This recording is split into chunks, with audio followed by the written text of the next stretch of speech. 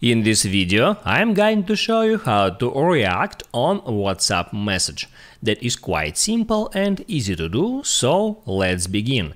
And first, open up WhatsApp app and then right here at the bottom hit on chats and then opens up some conversation. Here you can select a message that you want to like. I can like my messages and recipient messages as well.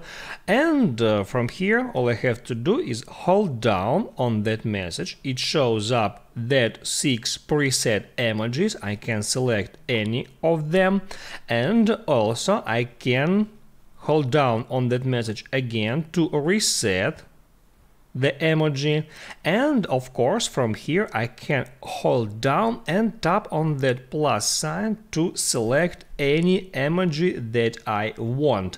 I can select from recent reactions, or I can scroll down to see all the emojis on my device. I can use that fast categories, and also I can use search. Let it be photo. And then I can use that photo camera emoji. If this video helped you out, don't forget to like and subscribe.